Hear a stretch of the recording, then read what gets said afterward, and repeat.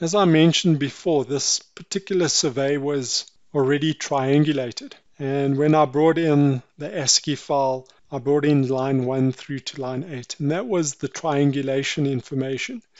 If you don't have the triangulation information, you would then have to go to your terrain mode, select model,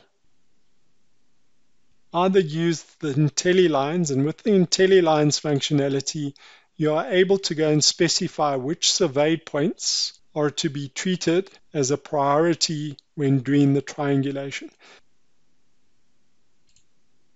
Also give you the option to go to triangulate in memory or on disk. If you select on disk, this allows you to triangulate the terrain surface using paged memory on disk. It is therefore slower than the in-memory option, but handles far larger models. If you select the in-memory option, it uses normal memory, so it might be limited to the available memory on your system.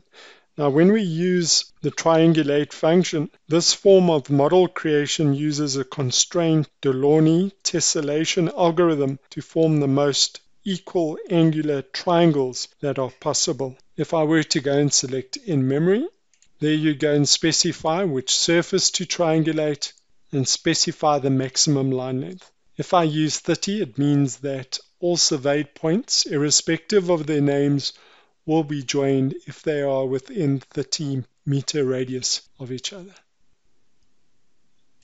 Before you triangulate, it may be a good idea to go and check for duplicates.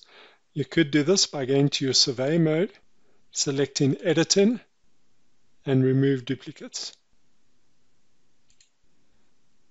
There you got the option of using heighting comparison.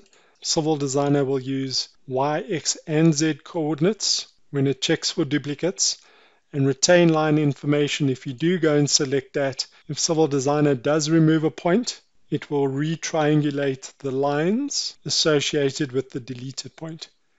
And then we also give you the option of a filter. Because I selected the filter option, you have the option of specifying certain names that you'd like to pass. In this particular example, I don't have any surveyed names. Tags or descriptions associated to your points, different surfaces. You can do your entire project, or you can go and specify a certain surface. Or you could go and use height constraints. Where would you like to see the results? On our screen. In this case, there were 0 points removed. If you click on OK and you go to your output window, you'll see the results of your removed points.